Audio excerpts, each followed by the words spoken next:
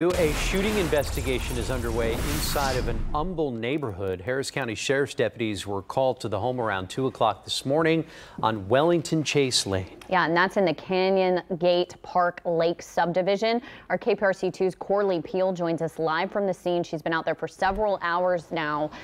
Corley, do we have any update on the victim in this case?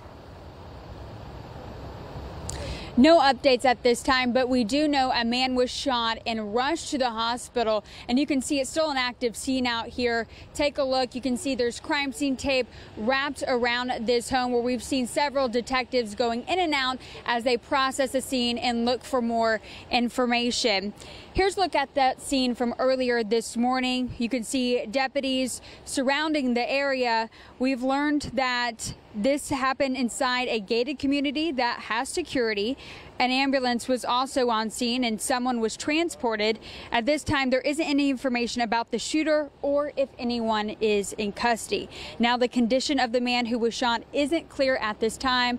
I am told that a lieutenant here at the scene will be giving an update about this shooting, and we, of course, will continue to keep you updated as soon as we learn more on air and online at click2houston.com. Reporting live from Humble, Corley Peel, KPRC 2 News.